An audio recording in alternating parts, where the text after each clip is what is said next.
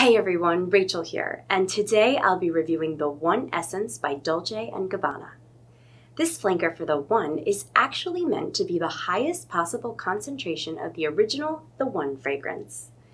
For me, it opens with a soft, ambiguous sweetness courtesy of strong notes of vanilla, peach, and amber. These are supported by top notes of bergamot, mandarin, and lychee, middle notes of jasmine, lily of the valley, and lily, as well as a base note of vetiver. Well, that's all for today. I hope you enjoyed this review. Don't forget to follow FragranceX on Facebook, Instagram, Twitter, and Snapchat, and don't forget to subscribe to us on YouTube.